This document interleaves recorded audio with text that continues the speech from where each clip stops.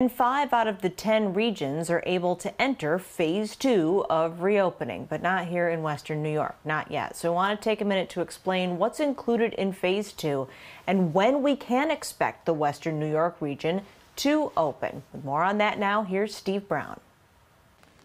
For folks living in Orleans, Genesee, and Wyoming County, welcome to phase 2 in the state's economic reopening. Governor Andrew Cuomo making that announcement today on the earliest possible date for the Finger Lakes region to reach phase 2.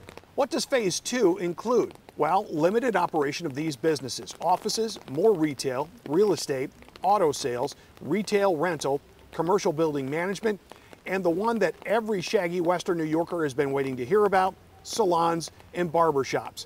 But for those salons and barbershops, offerings will be limited under phase 2. Hair cutting, coloring, and styling. That's it. Spa services, facials, nails, not available during phase 2. There is also a new COVID testing requirement for people working in salons and barbershops under phase 2. By appointment only. The professionals in those operations have to get a test every 2 weeks.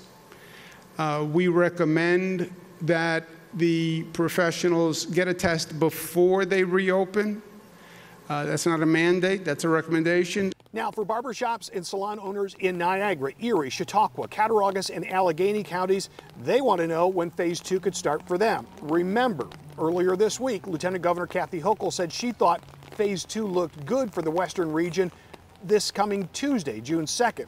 That is the earliest possible day for phase 2 for the Western region. Now, the head of the State Association of Spa and Salon Professionals told me by phone today that he thought the new rules under phase 2 were not unreasonable. So, fellow shaggy people out there, continue to wear your masks, keep your fingers crossed, and we'll be looking ahead to Tuesday.